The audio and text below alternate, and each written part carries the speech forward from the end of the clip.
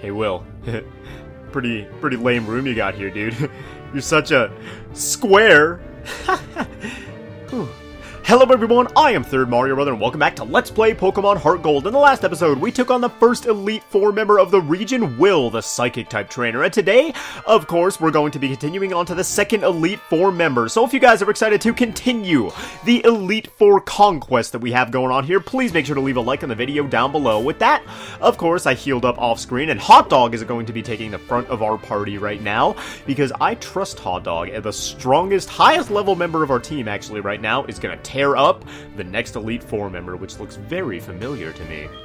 I am Koga of the Elite Four. I live in shadows, a ninja. My intricate style will confound and destroy you. Confusion, sleep, poison. Prepare to be the victim of my sinister techniques! Pokemon are not merely about brute force. You shall see soon enough! And yes, we are facing off against Elite Four Koga, who was once a gym leader in the Kanto region, but has since upgraded to an Elite Four member here at the Indigo Plateau. And he swoops in like some sort of Naruto character and starts with an Ariados, which is very intimidating to me because I do believe it has some sort of like sticky web or spore or something that could take out the rest of our team, or at least hinder our performance. So we're gonna lead this off. Should we do a Flare Blitz? Yeah, screw it, why not? Let's go ahead and lead off with a Flare Blitz, because we have not yet shown this technique off, and man, that thing looks powerful, and it's going to take this Ariados out absolutely no problem. It's also going to do a heck of a lot of damage to us. Ooh, 39 HP to ourselves in one hit, but hey, we took the thing out with no problem whatsoever. So, Koga is now going to send in a Fortress. I have no idea why you would send in another Pokemon 4 times weak to fire against Hot Dog, but this time I think Flamethrower should do it, because this thing is very, very physically defensive, but not quite especially defensive, and a 4 times Flamethrower should take this thing out no problem. Yup, down goes the Fortress, and wow, Hot Dog, you are too strong. I feel like you might be a little over-leveled. I did want the Flare Blitz before we went to the Elite Four, but man, this thing is looking powerful. And here comes Muck. Finally, something that Hot Dog can't just tear through without even giving it two thoughts. But Muck is a Poison-type Pokemon. I believe it's a little bit physically offensive, maybe? And then specially defensive, kinda. But that does not worry me one bit, because we have the Scrambler here with extra sensory to take out this dumb pile of gunk. I never got why Psychic is super effective against Poison. That doesn't make sense to me. I get how it's super effective against Fighting, because it's like, oh, Psychic, you use your brain. Fighting, you don't use your brain. Which is actually, like, not true at all. But Muck is going to... what's he gonna do? Oh, he has Black Sludge? Oh, Muck, that is just dirty. Like, literally, it's dirty. But, let's go ahead and yawn this thing, because I don't want it to be able to use a whole bunch of, minimizes. So, let's yawn it, we'll put it to sleep next turn, and we will get going on this thing. And he's gonna restore HP every single turn with that Black Sludge, which is gonna be really annoying. But that's okay, we've got time, we've got eggs, we've got the Scrambler on deck. Now, Muck is going to use Toxic, which is really, really unfortunate for us, actually.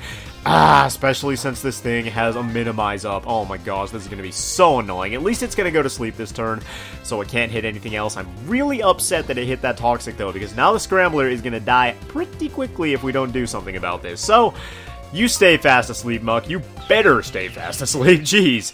And let's extra sensory this thing until it goes down. I do kind of wish we had, like, Earthquake or something to do a little bit faster damage to this thing, but, you know what? You can't win them all, and I do want to teach Earthquake to Noodle later on, so we can't really have it on Gatorade right now, you know? Can't have your cake and eat it too and eat somebody else's cake also, but Scrambler, come on, man! You're not being a team player right now. You're missing extra sensories left and right. You're getting hit by Toxics. Man, you're not bobbing, you're not weaving, you're not hitting these attacks. Come on, Scrambler. I know it's been a while since I've used you, at least on screen, but you don't need to keep missing these attacks, man. Jeez. Alright. I think it might actually be a better idea to switch out to something else and maybe take this thing out with Gatorade, because Scrambler is just not doing the trick right now. The specially defensive Muck is not so physically defensive, so let's just go ahead and hit this thing with a couple waterfalls, I suppose. That is going to be the strategy that I use, and luckily it's still asleep. Dang. Muck's actually pretty fast for a big, disgusting pile of sludge. It was outspeeding the Scrambler there, as you guys saw. Not that the Scrambler is the fastest Pokemon in the world, but let's get some damage off on this thing. Hit it with a waterfall, and how much is that going to do? It will do just about as much as the extra sensory of the Scrambler was doing before, which I can live with. I can live with that. That much damage every turn? You know what? I'll take it, especially since we don't, well, I guess we're probably going to be missing just as much, because extra sensory is 100 accuracy and waterfall is 100 accuracy, so this doesn't really do any benefit for us, but Gatorade ain't missing anything. Gatorade came to play. The Scrambler's still waking up, coming out of a shell. You know, so it's going to take some time for the Scrambler, his little booty over there, to warm up. Instead, in the meantime, though, we have a Venomoth, which we're going to send out Hot Dog against, of course, because the bug type that it is not going to be able to take one single burp from Hot Dog. We're going to burp in this thing's face, and it's just going to go straight down to the ground. And Venomoth is a really cool Pokemon.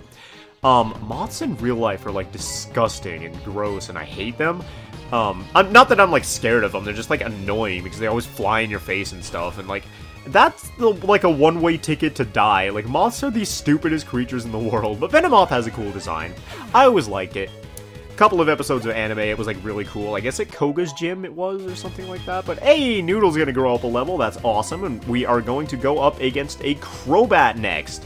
Against which, I guess we'll throw in Lambchop one more time. Lambchop has been putting in work this entire series, man. Ampharos is such a good Pokemon. Not only that, but our Lambchop in particular is a team player and one that will not let go. One Pokemon left. Ha ha ha! I've been counting on this one from the very beginning. That's a terrible strategy.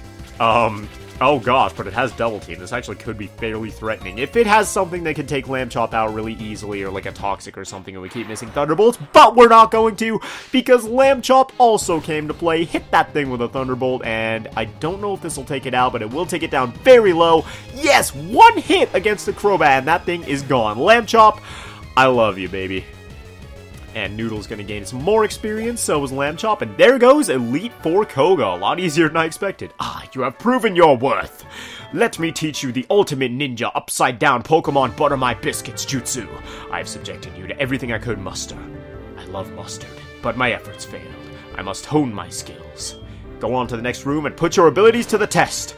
I'll sit here and cry because you beat me so badly, but that was Elite Four Koga, and he said something at the beginning of the video about, like, being a ninja that hides in the shadows, but now that I look at his position in the room, he's really just kind of standing there in the middle of a spotlight, which is not very ninja-esque of you, Koga, I gotta say, but let's go ahead and use this Moo Moo Milk that I bought with my extra athlete points at the Pokeathlon Dome on the Scrambler to heal him up, and, what else should we use? I guess we have a lot of max potions and hyper potions. I'll go ahead and use a hyper potion on...